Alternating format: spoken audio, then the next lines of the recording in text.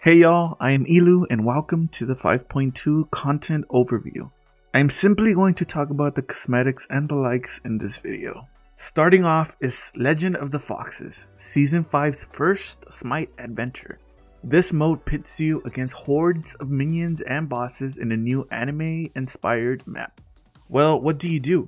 This adventure will have you defending a sacred fox from hordes of minions and bosses. If the fox dies, it's game over. The fox will move to different areas of the map as levels progress. As you kill enemies, you will gain gold, which you can spend at the item shop with shopkeeper Denton. Christina V, who voices Amaterasu, Discordia, and others, voices Senpai Daji, who guides you in the adventure.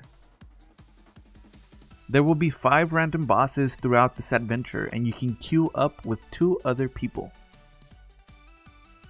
New adventure, new bundle. This bundle includes the exclusive Senpai Daji skin, the Senpai loading screen, Senpai avatar, Senpai music theme, and the Season 5 gold vault key. Season 4 keys won't work with this vault. All this will be available for 900 gems for a limited time.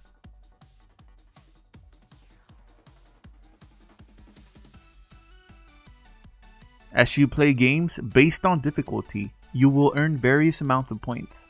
If you own the adventure bundle, you will earn double the points.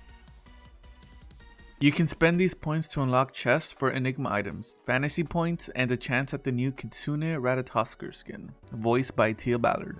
This Rata skin is the first of 4 versions of the Furball. You can roll Kage Ratatoskr in patch 5.3 and Zenko Ratatoskr in 5.4. Collecting all Ratatoskr skins will reward you with the final fusion skin, which makes a total of 4 in patch 5.4. You mentioned a new gold vault. Season 5 introduces a new gold vault and new gold keys. The first 2 skins in the gold vault are Marvelous Maid Amaterasu, which uses the new anime cel-shading technology, and DJ Om Ganesh, who joins Bass Drop Giannis and DJ Suze on the dance floor. The skin includes a new special base dropping emote that syncs with the other 2 skins if they're in the same match and using the emote.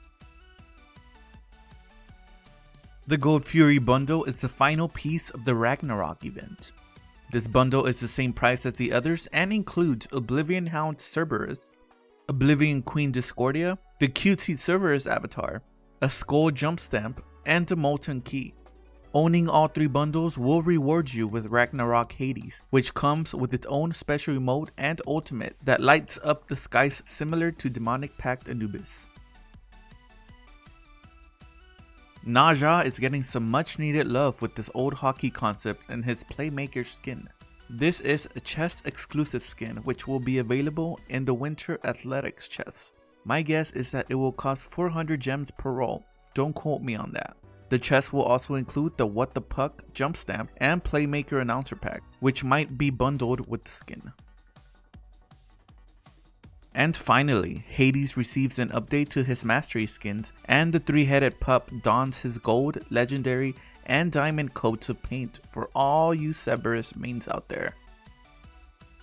That's all of the content available in this patch, which will go live on February 13th on PC and February 20th on console. Don't forget to follow me on Facebook, Twitter, and Discord.